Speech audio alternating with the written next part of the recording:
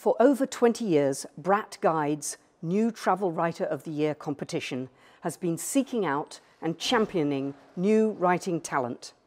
Previous winners and finalists in the competition have gone on to see their work in books on the shelves at Stanford's. Again this year, Bradt Guides have teamed up with the Edward Stanford Travel Writing Awards to offer this unrivaled opportunity for previously unpublished travel writers.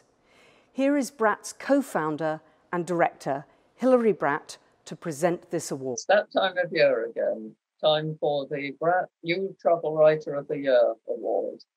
And this year, the theme was, I'd love to go back. And I think because it was COVID year, it was a particularly high standard. It's always a high standard, but it was particularly high because people were reflecting on travels that they'd enjoyed so much in the past and places that they'd love to go back to, just for a special reason. And there was a wonderful variety of entries, but we cut it down to 4. We couldn't do 3, which is the official amount. So let's look at the 4 finalists first. In alphabetical order, we've got The Man I Met by Mark Jones, which was a return to New York and a reacquaintance with a very special piece of art in the Metropolitan Museum. And the judges said vivid descriptions of New York's appeal with an imaginative focus and an ending with a philosophical twist. Next was Hope in Pink Meringue by Anita King. A young girl dancing in the doorway of an ice cream parlor in Damascus sparks a personal memory. The judges said a controlled, confident piece of writing, all the more impressive considering the raw subject matter. Vivid descriptions and a solid structure makes for a compelling, heartbreaking tale. Then we have Who Are You by Tom Swithenbank. 2 backpackers, an Englishman and a German, are confronted by officialdom in Kazakhstan. The judges said a typical traveler's tale told with verve and economy, which packs an emotional punch at the end. And finally, there's 585 Berry Road by Jennifer Thompson.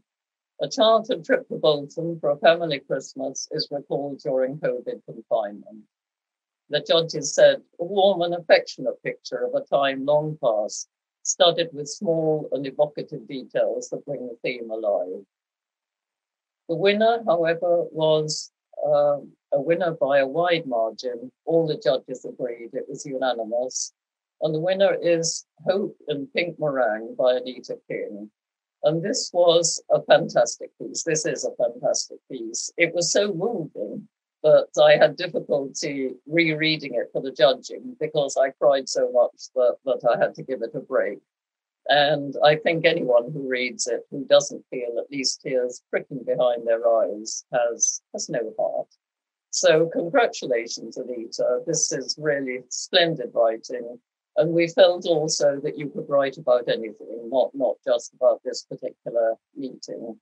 All 4 finalists will be included in Travel Write, which is an anthology celebrating 25 years of the competition, which Bradt is publishing this autumn.